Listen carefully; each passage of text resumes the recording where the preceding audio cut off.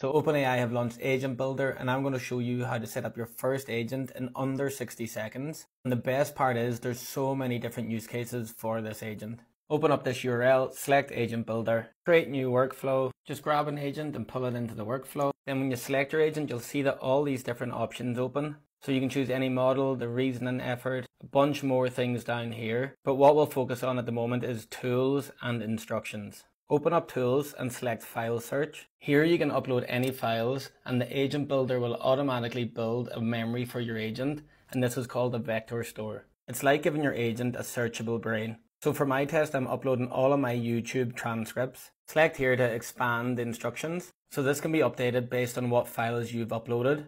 So copy this and just update the first line. You're basically telling that the users will be asking questions about a specific topic. The agent has to search the file store to find that answer. If it can't find the answer, then simply say you do not know the answer. Now we can select Preview to test it. So I've asked it a question about a video I recently done, and you can see it searches the transcripts for that query. Searches through all the files before it crafts a response. And this was all pulled directly from the files I uploaded.